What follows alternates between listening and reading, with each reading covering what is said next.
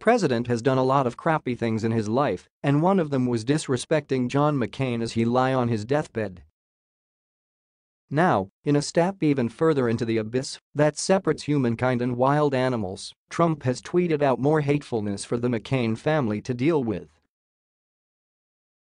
And despite how utterly awful the family is, a war hero deserves respect. Check out what the useless lump just tweeted about McCain spreading the fake and totally discredited dossier is unfortunately a very dark stain against John McCain. Ken Starr, former independent counsel.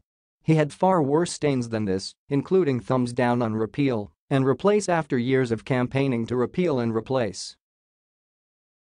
Who the hell does he think he is, and to what lengths will he go to make himself look slightly less guilty? The man is sunk. There's no way out of all the investigations into his lifetime of crime, but apparently, he's going to villainize as many people groups as he can before he's finally hauled out of the White House in handcuffs. People responding to the tweet on Twitter were not very amused either.